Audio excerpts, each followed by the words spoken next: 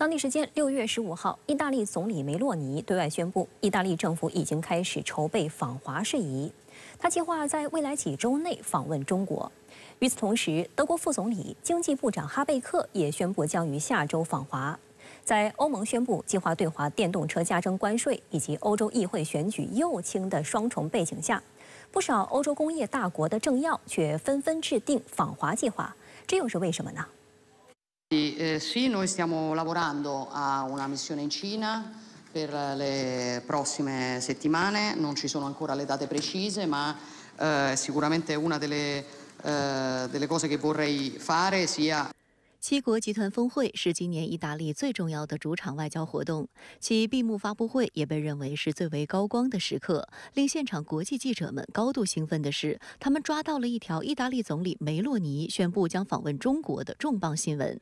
梅洛尼为何选择在这么重要的场合宣布这一消息，用意不言自明。他也在讲话中进行了平衡。他说，意大利希望与中国保持沟通。在G7，我们希望把印太地区和经济安全问题置于重要位置，同时向中国发出一个信息：我们对于对话持开放态度，但我们的企业必须能够在平等的条件下竞争。观察指出，这番讲话虽然也有西方式政治正确的考量，但与欧方宣称的去风险相比，释放出更多的合作信号。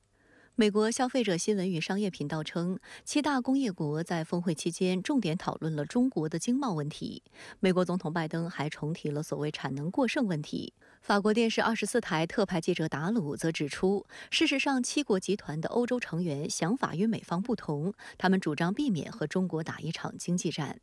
值得注意的是，梅洛尼本人的态度。外界注意到，他在2022年上台后曾释放一些对华消极言论，去年还宣布意大利退出“一带一路”国际合作倡议。但必须指出的是，正如名称中所言，“一带一路”国际合作倡议是一项互惠包容的开放性国际合作平台。意大利政府虽然宣布退出，但惠及两国民众及商业的项目没有终止。去年底，中方还将意大利列入首批单方面免签的6国名单。有意大利当地媒体报道称，梅洛尼此前的决定一定程度上受到了一些外部影响。意大利驻华使馆方面也透露了更多友好信息。该国驻华大使安博斯近期透露，双方一直在谈判一项3年行动计划，将在两国领导人会晤时签署。意大利这个梅洛尼政府啊，它的对华政策的重心呢，我想应该还是这个以发展与中国的经济关系为主。那么，虽然受到了美国的压力啊，意大利退出了“一带一路”，但是与中国保持经济上的合作，反对与中国经济脱钩的这样一个立场呢，并没有改变。那么此次访华呢，展现的正是意大利新政府啊这样一种心态吧。实际上，中意之间就新能源车的合作呼声非常高。今年4月，中意两国在意大利北部城市维罗纳举行了首次双边高层经济论坛，由意大利副总理兼外交部长塔亚尼与中国商务部长王文涛共同主持。塔亚尼在会谈中表示，欢迎中国电动汽车和新能源领域企业赴意大利投资，也提到希望与中国发展平衡的贸易。外界注意到，虽然意大利拥有菲亚特、法拉利、兰博基尼、玛莎拉蒂等不少耳熟能详的汽车品牌，但在欧盟要求碳中和、大力发展电动化的大背景下，意大利正面临新的挑战。目前，意大利汽车产业的转型脚步明显滞后于其他欧洲国家。数据显示，2023年意大利的电动车销量仅占了总汽车销量的6%，远低于欧洲近15%的平均水平。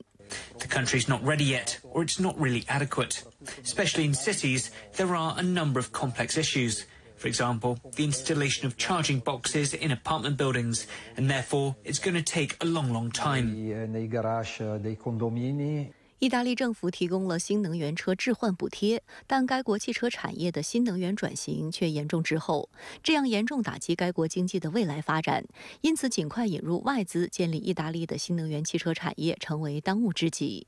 为此，意大利政府正热情招揽中国车企前往意大利投资建厂。意大利工业部长阿道夫·乌尔索今年3月表示，正与特斯拉及3家中国汽车制造商进行谈判，目标是吸引至少1家中国车企来投资设厂，以实现该国每年生产130万辆汽车的规划目标。报道称，这3家中国车企分别是比亚迪、奇瑞和长城汽车。对于意大利政府单方面公布的消息，一向投资热情很高的中国企业却显得较为冷静，纷纷表示目前尚未了解到相关信息。观察指出，这是因为欧盟方面正在制定对中国产新能源车的提高税率的计划，且欧洲议会此前冻结了中欧投资协定等因素，中国企业对欧洲的投资环境产生了怀疑。而另一方面，对中国投资友好的匈牙利及塞尔维亚等地成为中国汽车品牌以及新能源电池厂的热门投资地。观察指出，意大利政府此前摇摆的态度也影响了中国企业的投资信心，但实际上，由于当地汽车工业底子较好，如能排除政治因素干扰，是值得投资的。一些当地企业也进行了与中国企业合作的尝试。2018年成立的意大利电动车初创品牌 XEV 虽总部设计中心及工程研发中心位于意大利都灵，但生产线位于中国苏州，亚洲营运总部设于上海，亚太销售总部则在泰国曼谷。品牌2021年5月起在欧洲各国陆续开售。事实上，不只是意大利，欧洲主要工业国政府都在积极招揽中国车企在当地建厂。原本意大利积极争取的奇瑞，最终选择在西班牙与当地车企埃布罗公司成立合资企业。法国经济和财政部长勒梅尔表示，热烈欢迎比亚迪来法国设立工厂。成本的上升对中国车企来说呢，必然会导致这些企业要加快它的出海投资建厂的速度。那么产业链的转移，同时肯定又会带来相应的就业机会的增加。那么相比较北欧国家的这个高成本的劳动力资源呢，南欧和中东欧国家呢，在这方面就具有优势了，因为它的劳动力成本更低。那么所以呢，这些国家呢，对中国的这种进驻可以体现为他们都希望能抓住这次机会，首先呢可以享受到电动车市场变化带来的这种红利。希望与中国建立更多经济联系的国家，还有欧盟双引擎之一的德国。德国副总理兼经济和气候保护部长罗伯特·哈贝克的办公室近期表示，哈贝克将于6月19号开始对韩国和中国进行为期5天的工作访问，期间将就贸易、气候保护和能源政策等议题举行会谈。根据法新社曝光的暂定行程安排，哈贝克可能访问北京、上海和杭州3地。德新社报道称，这将是哈贝克首次访问中国。德国经济部的一名发言人表示，哈贝克此次访华将无法避免地谈到近期欧盟计划对中国电动汽车加征关税的问题，但他也表示，哈贝克不会就这一问题进行谈判，因为这是欧盟委员会的责任。值得注意的是，这位来自绿党的经济部长此前一直对外展示对华强硬姿态，主张所谓去风险，还主张对德国企业在华投资加强监管等。在今年3月访美期间，哈贝克甚至明确表示，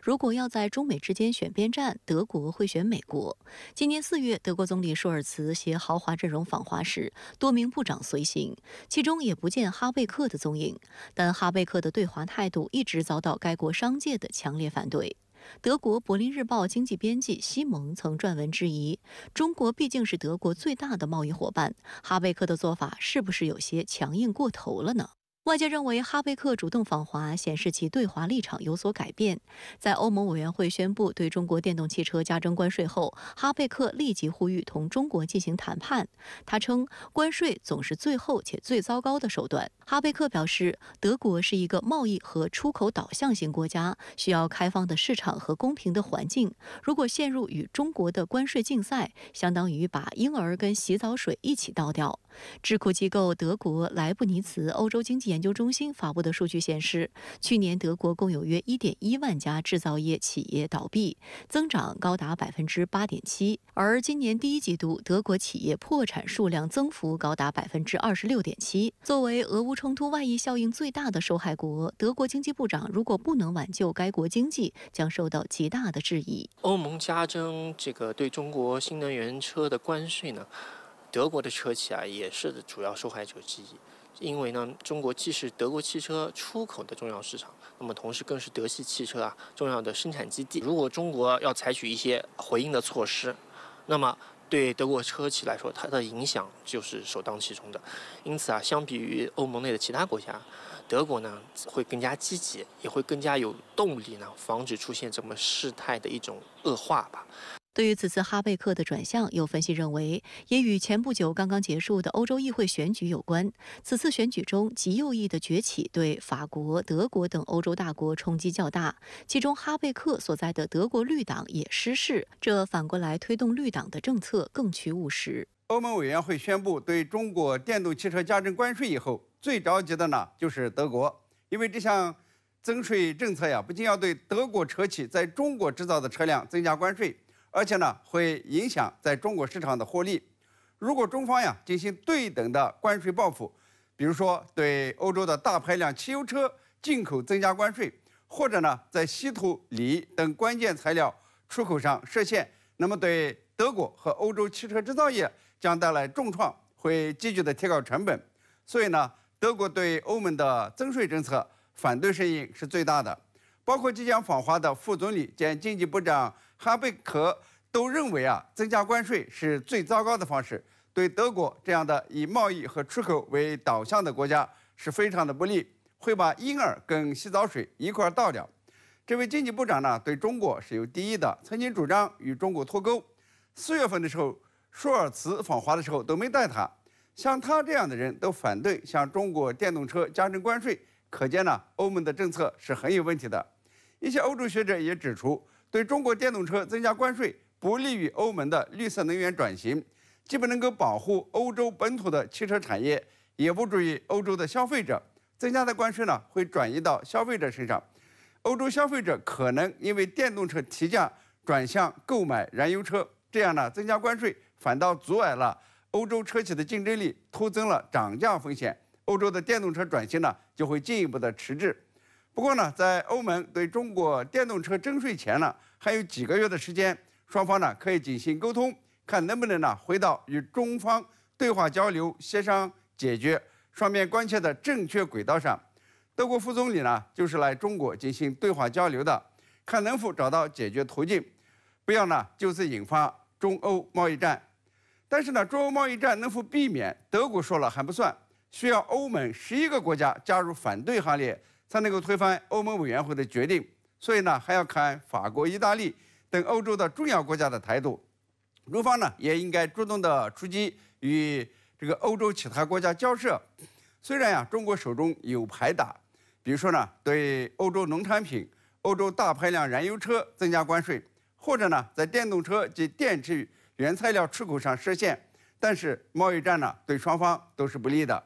中国驻欧盟公使已经公布了中方的意见，一呢是中欧经贸务实合作是机遇，不是风险，而是所谓中国新能源产能过剩论完全是美欧一些政客编造的一个伪命题。所以呢，期待欧方尽快回到与中方对话交流、协商解决双方关切的正确轨道上。